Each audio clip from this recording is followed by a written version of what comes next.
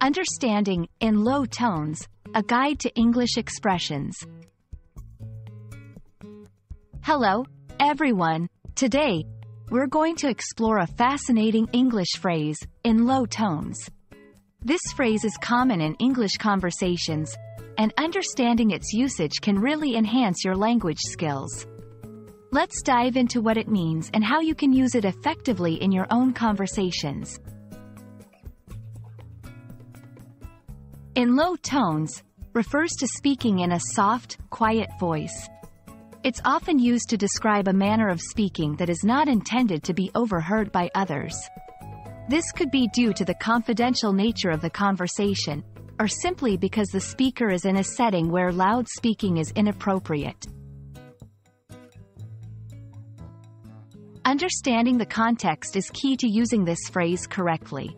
In low tones is typically used in situations where discretion is important. For example, in a library, they conversed in low tones to avoid disturbing others. During a private conversation, they discussed the matter in low tones, ensuring their privacy. In different cultures, speaking in low tones can have varying significance. In some cultures, it's a sign of respect, while in others, it may indicate secrecy or caution.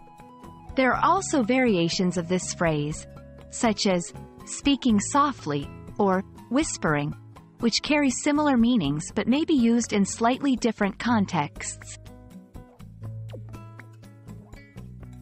Understanding phrases like in low tones can really add depth to your English communication skills. Remember, it's not just about the words, but the context and cultural nuances that give them meaning. I hope this video has been helpful in clarifying this phrase for you. Happy learning, and see you in the next video.